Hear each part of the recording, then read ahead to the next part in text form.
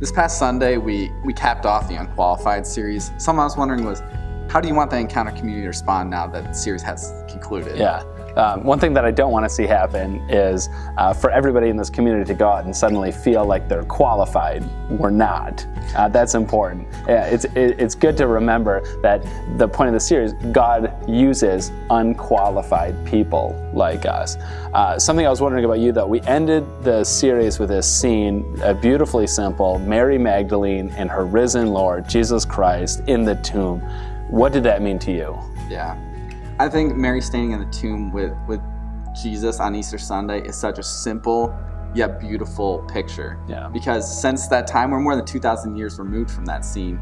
So all this like cultural baggage and meaning of what Christianity is has been like thrown onto that. So this first Easter Sunday of just Jesus and Mary standing in the tomb is the heart of the gospel, which I would say is that while we were still sinners, Christ died for us, and let's go tell people about it. And that's just so simple and so beautiful. But something I was wondering was, you talked about Chad and his story of years of sobriety and kind of these ups and downs, peaks and valleys. What do you do for someone who doesn't feel quite like that? Maybe they're a Sunday school kid, have been going to church their whole life, and never really done that many bad things. How does the gospel apply to their lives? Yeah, I see why you're asking this. Student Ministries Director, this is the question you get more than anything else. You want me to do your homework for you? I'll try.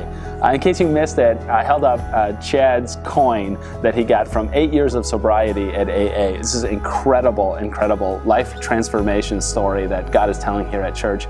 But the question, though, is about what about the rest of us who aren't like Chad, right? That have kind of these ordinary, plain stories. And for the rest of us, I think we have to see that there are these two forms of grace that God puts on us in this world. The first one is the stories of grace in Chad's life, that we see God covering that.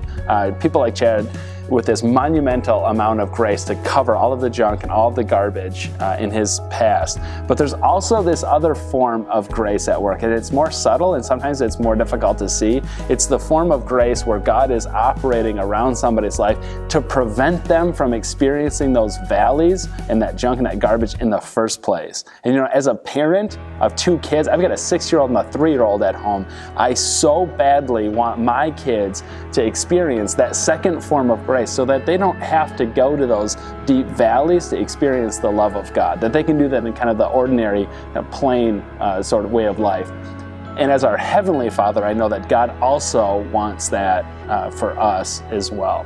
It does lead, though, to the next series that we're doing here at church called Rooted, about how God grows not only a wide faith, but He also grows this deep faith. And that is something that just takes time.